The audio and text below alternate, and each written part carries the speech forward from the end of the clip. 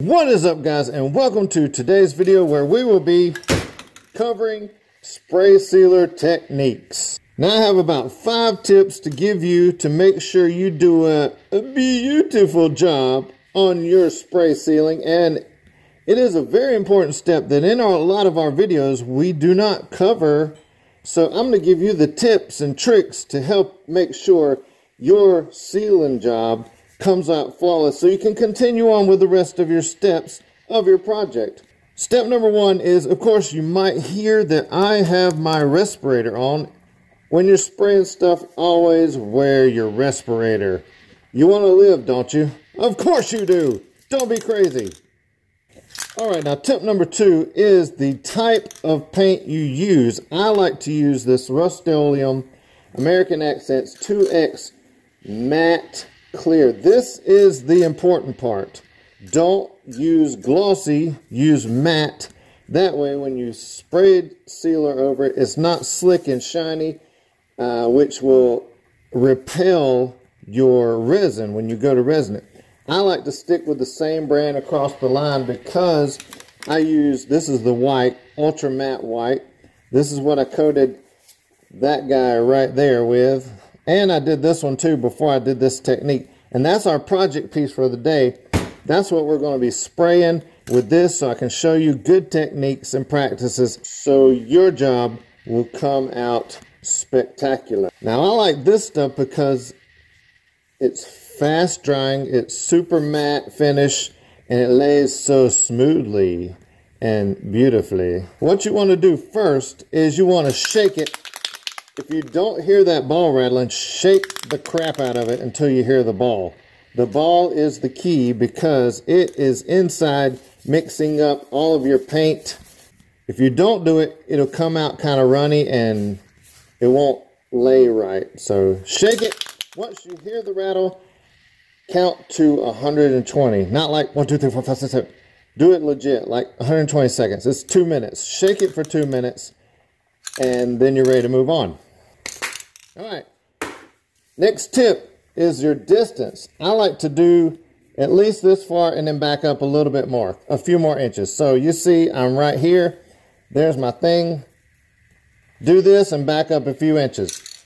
That's, if you're here, you're too close. You're going to get a big glob. It's going to run and it's not going to dry evenly. And your finish is not going to be even. And you run this, it has a chance of running whatever you got on here, like your alcohol inks for the instance. If you run it and run it with this, it will run it. Run it. We're running. You see what I'm saying? Okay, next. Okay, for this next tip, I brought you down to my sprayers players area, which is under my table. That's where I spray. I do go outside most of the time, but this tip is what you want to do is spraying and your pattern and your sweeping motion. What you want to do, you don't want to start here and then go. You want to start your arm going before and after. So if you're sweeping, start here and you're going and you're going and you end here. Come back, start here, spray, spray, spray, go, end here. Get it? Let's see what that looks like in action. I'm going to do it this way. So spray off, spray off. And I chose this project because I got a hair on it. I wanted to show you how this turns green. Not to freak you out, I gotta get that hair off. Get off my project, but I'm gonna wait till it dries because it'll smear it. I want to show you this, how this latte color turns green, which is crazy. But when it dries, it turns right back to this color. Crazy. And if you want to see what that's about, click here to watch that video where I did the wood grain and I showed how this turned green and it turned back the way it's supposed to. All right, when you're doing this, you want to do light coats. And each pass, you're going to come back over the next pass, overlapping about 50%. It's a rule of thumb. It's not written in stone or paint or wood. Woo!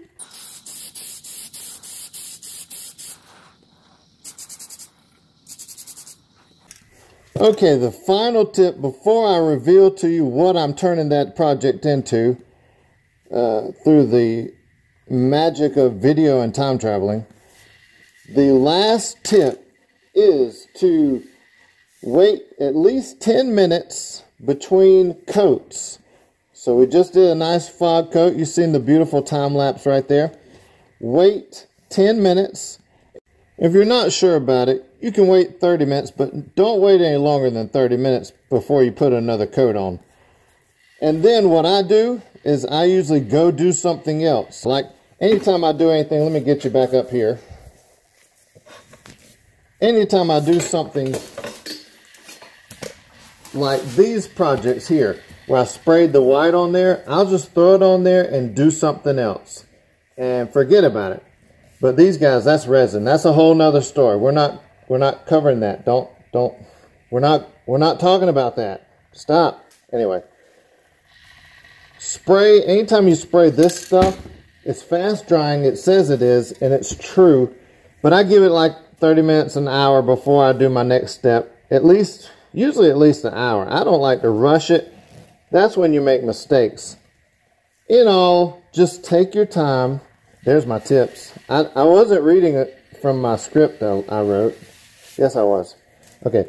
Anyway, I hope that gave you some value. If I left anything out, please let me know.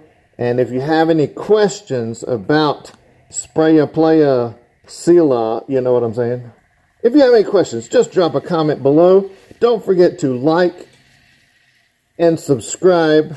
Hit the bell notification so you know when I put on new videos. And so as promised in our spray sealer tips video, this is what I turned this into. If you remember, we sealed this underlying color and I did another wood grain technique on top. It's for a fly fisherman.